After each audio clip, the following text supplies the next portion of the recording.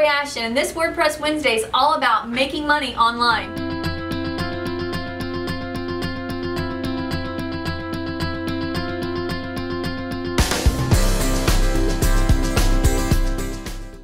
So this week we received in a question off of our Twitter account from Texas Sundown. Thanks so much, Melissa, for sending that in. We want to talk about building e-commerce websites on top of WordPress. Now, many of you know we are total WordPress enthusiasts, and when it comes to e-commerce, things can get a little bit tricky though when it comes to WordPress. So I want to walk you through some basic standards that you're going to have whenever you're planning to build an e-commerce website. Alright everyone, so really what I want to walk you through is just a couple of the detailed things that you're going to need to get kind of in order before you start to game plan out how to make your online store. Alright, so if you check out the blog article that I've written, I've got quite a few things here listed that talk a little bit about WordPress, but getting started, check out this detailed list. Obviously you're going to need a domain name. You should be able to purchase that for around 12 bucks a year, maybe less if you find a coupon code online. You're going to need hosting for a website. Every single website out there requires hosting. So it really just depends on what sort of traffic you think you're going to have, how many images you're going to be loading, how many products you think you're going to have. If it's a really heavy website, you might need to buy a little bit more on the hosting. We really recommend WP Engine. We're an affiliate of theirs. I've got the link here in the blog for you. That's where we host our WordPress websites. So they give you great security and super great support. All they are is dedicated WordPress support. But you can obviously check out other options as well online. If you are getting WordPress support from your hosting company, check out the fact also that some of them offer a one-click install. So you can log into your hosting account, purchase a domain name, have that hosting account there, and do a one-click install where literally their system will automatically build a WordPress database for you and go ahead and throw on there like 2014, the theme from WordPress, and you'd be able to log in and already kind of have that all set up. You don't have to do any sort of nerd coding. That's a super cool feature that a lot of these companies have these days. A secure server license. A lot of times people forget about this, but whenever you're looking to purchase or to sell something online and have people purchase from you, you're going to need to have a secure server license or an SSL. What this does is it secures that transaction that takes place whenever somebody types in a credit card, okay? So remember that this could be a fee up to like 99 bucks or more a year that you're going to have to pay for and have to have. The only loophole around this is if you're using somebody like PayPal, they offer their own secure server. That's if somebody leaves your website and kind of goes over, does their checkout process over here on this system, and then comes back to your website, okay? But I will tell you this, that I have seen websites go ahead and get flagged by Google warning consumers that this is an e-commerce site that has no SSL on it. So literally you could be flagged. It's not a good thing. So I would say just go ahead and put in the budget for an SSL. Either way, whether you're having them check out immediately on your website or whether they're over there on a different payment gateway. Speaking of payment gateways, that's the next thing that you need to be prepared for. I've got a quick spiel here about it. Which ones to use? We highly recommend authorize.net. But you need to check out and do your homework and figure out which one gives you the best options, the best percentages, how much they keep out of everything, how quickly you can transfer the money away from them and into your account. All of these things are things you have to think about whenever you're looking to sell something online. You also need to get together a product list, and the reason why this might seem like a no-brainer idea, but the reason why I say this is because if you're looking to work with somebody, if you're looking to hire a WordPress developer or a team, or even if you're not, if you're planning to do this by yourself, you really need to have a game plan together. How many products you have, what each product is named, what it's going to be priced at, what's the description of it, do I have product images? I mean, you need to get all this stuff together, and that's the next thing I'm mentioning here is the product photos. Really, the best thing that's going to sell your products online are those photographs. So take time, invest some money. Don't just snap something really kind of shakily thrown together with your cell phone. iPhones these days do have really great resolution, but be sure you get a nice, clean, straight on, nice shot. Maybe you have a few different angles of the product, or maybe you show the product being worn by somebody or being in use. That always really helps sell the product even more. Another thing people sometimes forget about is the fact that you're going to have to ship these products. If you're selling a product and you obviously want to sell those products all around the world, and you want to think about how much is this particular product going to cost to ship. You need to go down to the UPS store, go down to the post office, go down over to FedEx and go talk to them.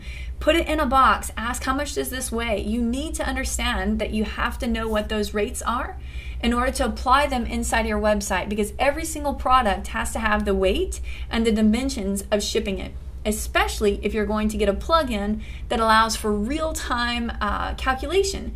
Whether you're going to be using a UPS or post office or FedEx, all of those do have incredible plugins that you can grab and put into your website. But it absolutely requires you understanding, okay, what is it going to take? Let's see. Here. What is it going to take to ship this glass case to Kansas? How much is that going to cost? What sort of box is it going to be in? If this was my product, I have to know that before I even get started so that I can put all of that into my website, okay? Super, super important. Okay, so your next step is going to be how to choose the right theme for your website. So if you're working inside of WordPress, that's all we're talking about right now. Inside of WordPress, you have the option to grab some themes out there. Some are free that actually do include WooCommerce, which is what we consider the industry standard inside of WordPress for an e-commerce plugin is WooCommerce, and I have the link listed in the blog article. If you're using WooCommerce, there are themes out there that even WooCommerce themselves produce that you can purchase as well. So there's free and there's paid versions. We always, recommend that people, if your budget, is in the $50 range, run over to themeforest.net, and I do have that link here for you, themeforest.net. Run over there, and you can check out some pretty cool themes for WordPress. They've got all sorts of stuff. The link I give you actually takes you directly to their WordPress e-commerce portion. So you can just thumb through here and check out all the different options, and all of these have different variations. Some of them are responsive, some of them are not. Some of them have certain payment gateways that they allow for them, some of them do not. Some of them have certain widgets that you might need in that features list that you've made. So pay attention to all that. Also, pay attention to the reviews that these are given. See how many times it's been sold and see what people are saying about the product themselves, because sometimes it can get really tricky purchasing one of these and you think, 55 bucks, sweet, I can use this theme, 55 bucks, I'm up and running, I'm throwing some products online, now I'm a millionaire. It doesn't always work that way. Some of these themes can be very tricky to customize and set up. So what we recommend is you having purchased a theme or find a free theme that has incredible documentation behind it. And we've done a little bit of homework for you and figured out that this particular theme right here, Flatsome from ThemeForest, is pretty fantastic. It's got great reviews as I come down through here. He's sold it over almost 7,000 times. This particular author has sold this theme. Got a lot of comments. Also mentions right here that they have amazing support through this. So if you have a question about this particular theme, you're able to come over here, email their team, and get that support and that interaction, those answers pretty quickly. The buyer rating is 5 stars, which is pretty phenomenal, or 4.75 based on an average of 675. So really good. That's good. The other thing you want to pay attention to is over on the right side here, it begins to explain what compatibility it offers. So this theme is even good back for IE8, and that's old school. So you know that this author has taken his time to code to address all those issues that might be causing breaks or something in old browsers. Let's see what he also mentions, that it's responsive. So that's fantastic. So a little bit of homework for you on that. The other thing that we really loved about this particular theme is that he has a link for not only your support, right, that you can go and email and talk to them. They've got a link. Let's see if I can find it. It's going to be scrolling down. Let's see, scroll down. They give you some really cool screenshots and options and all sorts of really good stuff that you can do. There it is. That's what I was looking for right here. This documentation link right here, it says online documentation. When you click there, it takes you over to an entire website that he's got set up that literally has step-by-step instructions on how to install the theme, how to customize the theme, how to set up your widget areas. And the other great thing is, as you scroll down through here, not only does he have animated instructions, but he also has some videos down here that you can watch that'll really just blow your mind and get you totally set up and running. I mean, it gives you a lot of options. So very, very cool tutorial, very good author, and apparently has incredible support. So we're all about this theme, and that's the one that we'd suggest you kind of jumping into. If that's in your budget, install that theme, And that's kind of what we're going to walk through right now. So a few things that I mentioned here as you begin to set up your WordPress website, okay? So now that you've selected and installed your e-commerce WordPress theme, now I'm assuming that you've gone and purchased it or gone and gotten you a free theme, plugged it in, and again, we are looking at WooCommerce, okay? There are other plugins for e-commerce, but we're looking specifically at WooCommerce. What you want to do is set up your store options, giving attention to the shopping cart pages, the size units, the shipping options, the gateway, the payment gateway, and how you'll calculate tax. So you need to think about that. Most of the time, tax, if it's being purchased in the state that you're selling, you have to charge tax. If it's being purchased outside that state, it doesn't require it. But be sure to check with your own state and local city tax people to figure out, okay, what do I need to do for an online store, okay? You also want to take time to create a flow chart for your website's navigation. What a flow chart is, some people call it a sitemap, but you want to list out how you want your pages to look, and maybe if you have drop downs, you also want to think about what sort of product categories you might want, and if you want category photos for those particular pages or areas. And then you also want to be able to get ready to add all your products, their photos, and all the details, all the homework that you did in the past. Now you're ready to plug all those details in. Sometimes you can do that with a CSV file. Do a quick upload from basically an Excel spreadsheet that you've turned into a CSV file. You can do a one-click install. There are tutorials online for that. Just Google it, you'll find it. And then you also are going to need to set up your secure server license and be sure that your website is now pointed to an HTTPS, which means that you're on a secure server. So that's definitely a step that you've got to do. And then you also want to remember that inside of WooCommerce, it gives you the option to set up all of your auto responders. So you'll be able to go in there, and as soon as somebody makes a purchase, your system will automatically shoot them a "Thanks for shopping with us. Check us out on Facebook," and whatever you want that thank you to be. And if you continue to set up those autoresponders, once you change the status of a product from being purchased to being under shipping, the system again will shoot out another email to your customer and say, "Hey, your product's been shipped. Here's the tracking number." All right, just really cool options like that inside of WooCommerce that are just out of the box for free to use. Another step that people just totally space out and think, "Okay, I've got the website up and running. Great, it looks awesome." They themselves never purchase a product from their own website. We highly suggest that you take just a minute and actually go in and purchase a product on your website. You put in your credit card information, make sure that everything works smoothly, purchase a product, follow this process from the beginning all the way to the very end of that thank you page, and be sure that it's seamless and that a customer is going to have that type of experience. We also want to mention the fact that some people forget inside of your website that you need to have a little bit of legalese. You need to have a couple of pages that Google recommends as well.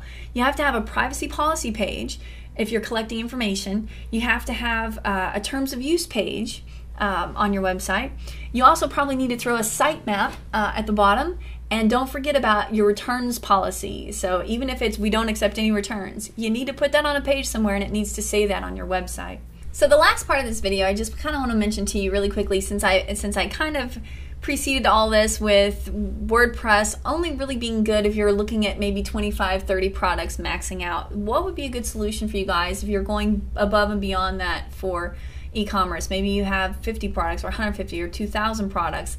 What sort of CMS would I recommend? Well, I've listed here in the blog article that Magento obviously is probably one of the oldest and still yet the industry leaders when it comes to e-commerce. I've given you the link there to check out. And BigCommerce is another pretty decent one, but on that particular platform, if you ever decide you don't want to use them anymore, you lose everything you've invested with them, so that's kind of a bummer. And I think they might also take a percentage of your sales, so be a little cautious of that one. Shopify is another good solution. They're pretty comparable though, I think, to WordPress. And they might take a percentage as well. You'd have to do your homework on all that and see, but those are other options out there other than WordPress that could potentially easily handle 50, 500, 2,000 or more products. If you're going beyond that, you might want to look at just doing a full out custom solution and hiring a development company that has wonderful experience with e-commerce. Be sure you don't hire somebody who just says, "Oh, sure, I can build that." Ask them to show you a website that they've actually produced that has that type of depth and involved features that you're looking to have on your website. And one more thing I have to say before I go is, if you actually want me to walk through what it looks like to install WooCommerce and actually build how to add products and how to add categories and actually do maybe a series of tutorials on e-commerce solutions, on WooCommerce specifically, will you please tweet us or put a comment in the video comment box? I'd love to hear from you. I just need to know that you want that done. If we get enough interest in it, we'll definitely take time and piece together a series of how-tos with WooCommerce. Okay, so I know that was a lot to take in, and we went through a lot. Please be sure to check out our blog, because I literally detail these things out in writing for you. I give you some of the links that are going to be seriously important for you to double check and go through. Be sure to make that list out as you start this whole project, because you really need to understand what sort of features you want on your website. So next week, I'm super excited to say that we're going to have WordPress Dev Solutions here, WordPressDev.Solutions. Wayne is going to be coming in and talking to us about how to make your YouTube videos on your website responsive with just a little bit of code that you can add to your WordPress website. He's written it all up. Your mind's going to be blown on how simple it is, and it's going to be something you absolutely want to plug into your website. So be sure to check us out next week.